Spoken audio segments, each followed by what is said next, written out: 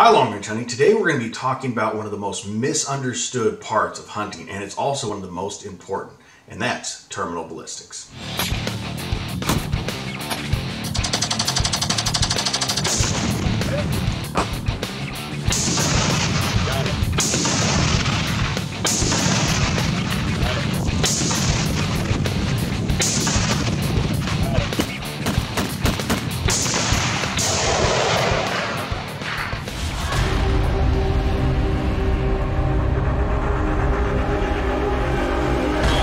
Now, what is terminal ballistics, you might ask? Well, terminal ballistics is what happens inside the animal with the bullet.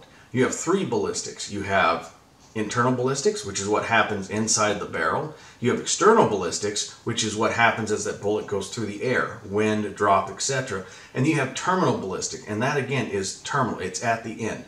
That's what happens when that bullet passes through that animal, and that is what's going to dictate a quick, clean kill or not. And that really comes down to bullet selection. Now, the terminal ballistic section is such a large section of what we're going to be covering, and so we're going to actually break it down into multiple videos for you to make it easier to watch and understand. Now, let's talk about things that don't matter, because there's a lot of misconceptions out there. Again, it's one of the most misunderstood parts of hunting, and that is animal weight. Weight is irrelevant when it comes to terminal ballistics. It really is. You're not shooting, one of the most common things I hear is, well, this would work on a 200-pound whitetail, but it won't work on an 800-pound elk. Well, here's the thing. You're not shooting 800 pounds. You're not shooting a block of clay. You are shooting a section of an 800-pound animal. But the weight itself is irrelevant. What does matter is your depth of penetration. That's how far that bullet needs to go through. Expansion, velocity, impact resistance is all going to play a factor in that. Now, getting into several of those, impact resistance, what is it? That is the impact resistance that it meets, the resistance it meets, and the more resistance, the more that bullet is going to expand. There's a really good video out there by Lucky Gunner, and it has an interview with a couple guys at Federal who do ballistics for a living. And they were both asked at one point, what's the one thing that you wish people understood about terminal ballistics? And both their answers were the same. We wish people understood that energy doesn't matter as much as people think, and bullet construction and how it performs is what dictates terminal ballistics. Now, one thing that people get onto when, again, it's the bullet that you need, is the cartridge itself. Now, the cartridges, they don't matter. What is pushing this projectile out really doesn't matter besides the velocity it can attain as far as terminal ballistic. Now, only the bullet is leaving. The bullet is what matters. The bullet is what's going to dictate how it flies by its BC, which is its ballistic coefficient, which is a numerical number showing how well it transitions through the different layers of air environmental conditions, how well it's going to fly. The higher it is, the better it's going to be. The lower it is, the worse it's going to be. Now let's talk bullet construction. Now, bullet construction is very vital for terminal ballistics. That is what's going to cause that bullet to perform based on, again, impact resistance, velocity, etc., animal anatomy.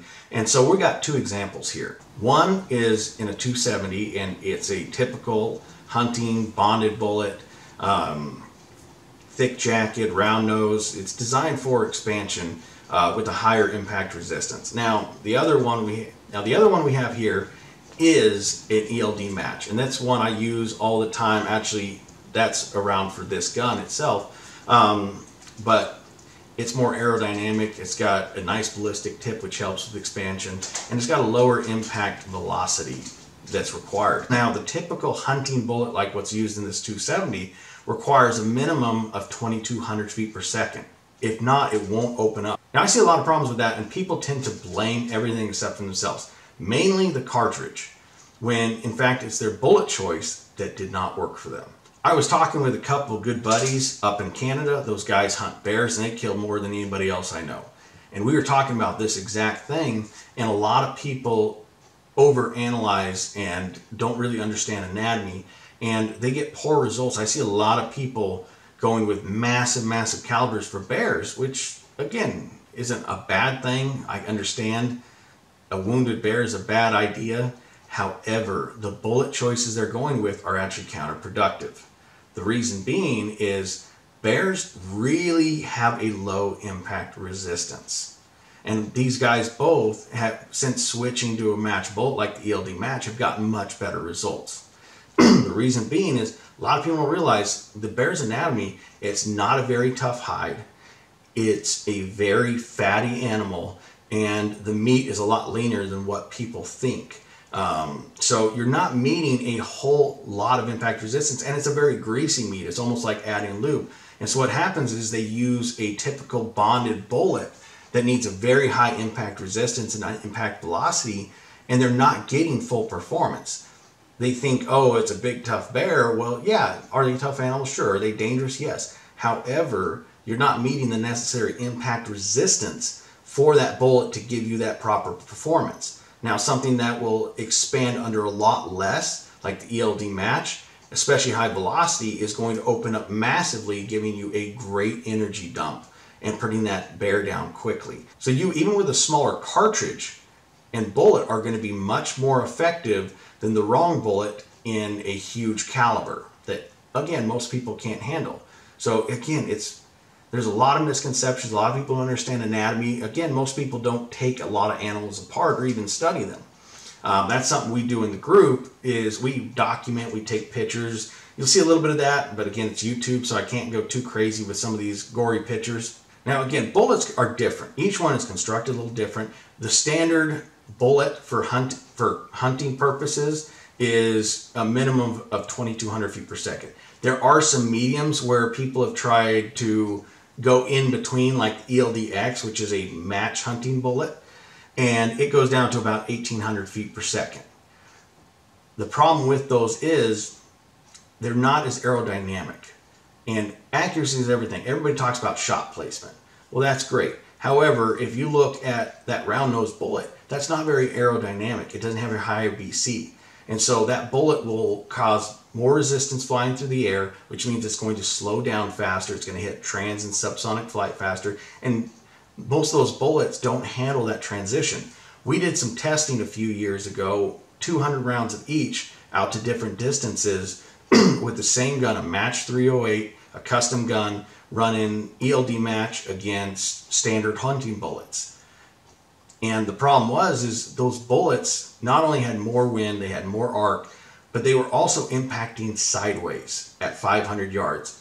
At 500 yards, they had completely destabilized, and we were shooting those political metal posts you stick in the ground so we could really see what it was doing.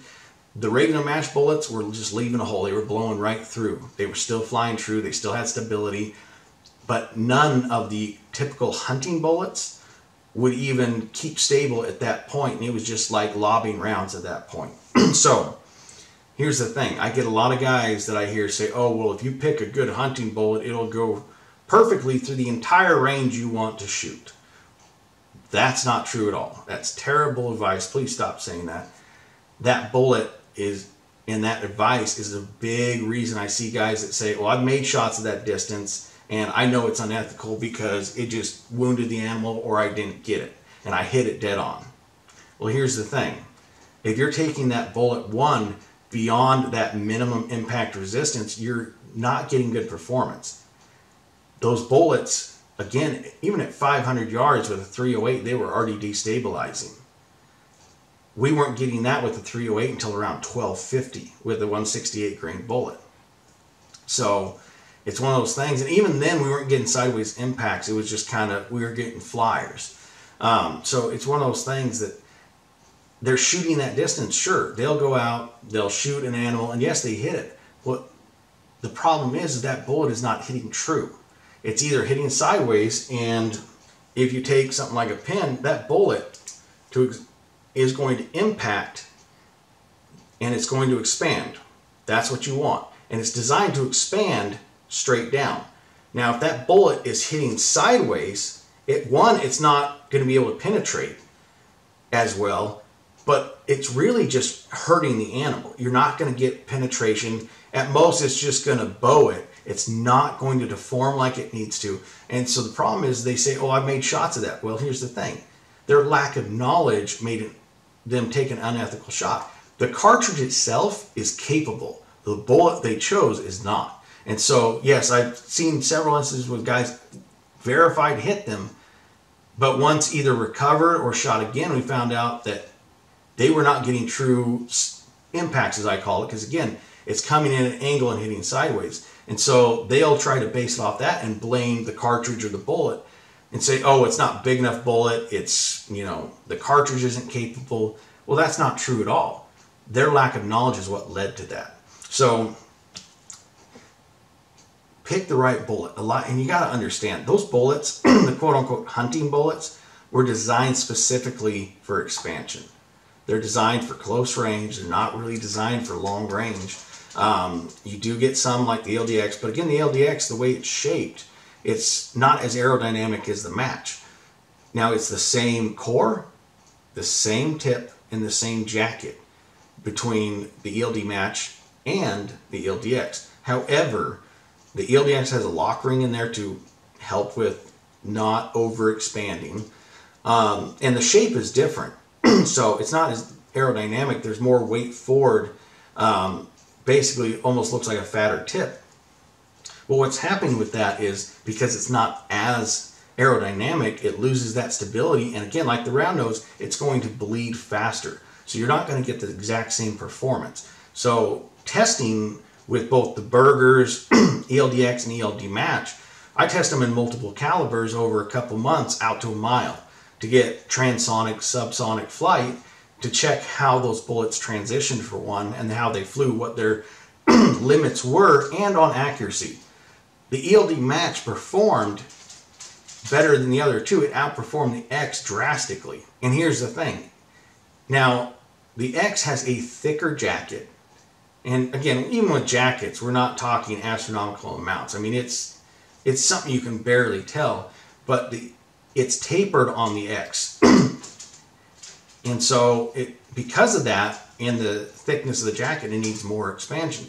Now, the ELD match is a thin jacket, it's non-bonded, and it will expand much better and much easier, giving you a larger temporary wound cavity and more of an energy dump. So it actually outperformed in every facet, including terminal ballistics. Now, I want to cover this real quick. Marketing, marketing, marketing. Marketing, don't pay attention to it. Use some common sense. Marketing is simply a tool. They're going to tell you what they have to sell a product. I use scopes as an example of this. I just actually had this discussion a couple days ago with multiple people, and it's one of those things that they say, oh, well, you know, the tactical is for the tactical shooting, the tactical scopes. A hunting scope will perform much better in all areas, which, just like they say with the hunting bullets, is not true. A typical hunting scope isn't designed for a lot of adjustment. Most of them are designed for ranges where you have point of aim, point of impact, max point blank range. And what max point blank range is if you're aiming straight on that size of animal, how far you can shoot before that bullet drops and it's outside the vitals. So it's basically how far you can shoot before you need to do any adjustment. That's what a lot of people's hunting is, and that's what most hunting scopes are. A lot of times they have, you know, capped turrets to where if you want to adjust it, you actually have to open it. And they generally have a standard duplex reticle or a BDC. I'm not a fan of ballistic turrets or reticles. The reason being is they are set up for one cartridge and one load. The only way to really be accurate with that is to have multiple turrets made, and even then it's not as refined as other methods. So if you get a bullet drop compensating scope and you have that custom turret made, well, you're going to have to carry a bag of turrets. You're going to have to find the one nearest to where you're at as far as environmental conditions, elevation, everything, and then pop it on. The problem with it being too is if you switch ammunitions, you switch loads, or even different guns, it's going to change drastically if you get another cartridge. And so let's say your scope goes down or somebody else's scope down, you can't pull that scope and pop it on there or even throw it on your other gun unless it's running the same load. If something happens to your ammunition, again, you're out of luck. That scope has become a paperweight. I've used some of the top ones. You know, I went through Badlands the first time through the basic sniper. I used a Leopold Mark IV M3, and out past 400 yards, that was completely off. So it's one of those things that it's good in theory. There are some decent systems out there, like Best of the West, but again, I'll never run one. That's the most accurate way to do it, as far as if you want to do BDCs, is the multiple turrets. But again, I don't want to carry around a bag full of turrets, and I don't want to just be close. Now, if you take a MIL or MOA scope, like, again, the tactical ones, as they're marketed, it doesn't matter what cartridge, it doesn't matter what gun or anything. I can pop this scope on 50 different guns, true my ballistics, and be good to go.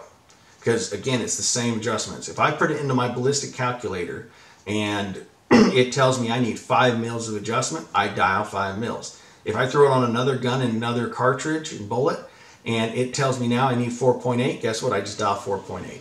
It's universal. I can pop it on anything, and it's going to work, and it's going to be deadly accurate. It's going to be going exactly with my true data. So as far as, again, take personal preferences aside. I have my personal preferences. Everybody does. If you look at performance and how universal it is to adapt, it's like Top Shot. The Top Shot competition, they didn't look for somebody that was good in one area. They wanted somebody who could master everything and do everything. And that's basically what these are. In the competition world, the sniping world, where these are really designed for, these tactical scopes, they need to perform at an incredibly high level. Most hunting scopes won't track correctly, meaning if I adjust 5, it's going to move it 5 mils. Most hunting scopes don't. You can sit there and spin that turret and only get 3 inches. So it's one of those things that you get correct tracking, which means accuracy. You get good quality glass, the best glass, because you got to be able to see. And the reticle options are much, much better. You can get stuff like a Horus reticle or a milling reticle, where you can actually use that for precise and accurate holds. I have a Horus, which is what some people call a Christmas tree. It's got lines going out for both windage and elevation. And what that can do is I can make a shot just the same as dialing. It's the same thing, measured increments. And if I have a mid-range shot, I don't even have to touch the dials. I can throw up, go to my exact hold that I need for both wind and elevation, and make a quick, clean shot. So the scopes like this are more universal. They're going to outperform in every facet the typical hunting scopes. And here's the thing too, you know, again, those hunting scopes are made for closer range stuff. You can use this for close range. You can use it for long range. You can use it for all kinds of stuff, and it adapts to everything and is usable and it's accurate. Whereas a hunting scope cannot keep up with all those different areas. Now, bullets are the same thing. Now, again, I'm not basing this off opinions. It's based on actual fact, field results. The 3 best bullets for quote-unquote hunting is ELD Match, the Sierra Tipped Match King, and the Burger Hybrids. Out of all the results that we get all the time from hunting season, seeing pictures, bullets expanding, videos, everything, the ELD Match has shown that it is the best as far as not only its versatility, but the performance on animals. So just like the scope, it can do all of it. Now, a typical hunting bullet, again, 2,200 feet per second, that really limits your range. It's not going to fly as well. It limits what you can do. You can't take a hunting bullet and go down to 1,700 feet per second if it's a minimum of 22 and get it to perform. However, if you have an ELD match that'll expand down to 1,300 feet per second and you're at 2,200 feet per second, guess what? You're going to get performance. You're at 3,000 feet per second, you're going to get performance. That bullet will, even though it's not marketed for hunting, will do that across the board, therefore making it better. Versus a hunting bullet, which has their limitations and is not nearly as accurate. And again, accuracy is everything. Shot placement, shot placement, shot placement. I'll preach it all day, and it's very true. Again, a recap, marketing is marketing. Just because something is marketed for one thing, and it's after that demographic, does not mean that it's not effective or that it won't outperform something else. Match bullets are not marketed because of military contracts, who are not allowed to use quote-unquote hunting bullets or expanding bullets. Now, another thing I hear all the time as far as relations to bullets is, especially match bullets, they say, oh, well, they fragment and come apart at close range. Now, with fragmentation, people have the misconception that that bullet is just crumbling like a graham cracker. It just dissolves into dust, and that's not true. What's actually happening is that bullet is hitting with such a high impact resistance and velocity that it's expanding so far that it actually reaches the end of that bullet and comes out. And so you're actually getting you're not only getting full opening, the maximum amount of expansion, and then those last pieces are fragmenting through like a shotgun blast. You're getting multiple sharp projectiles going through that animal. So it's not a bad thing. You're getting a full energy dump, the most potential you can get. And so it's one of those things that fragmentation isn't bad. There's actually bullets like the Burgers that are designed to fragment because of how effective it is. So, you know, just because a bullet fragments at close range, as long as it's getting into that vital, it's still a lethal shot.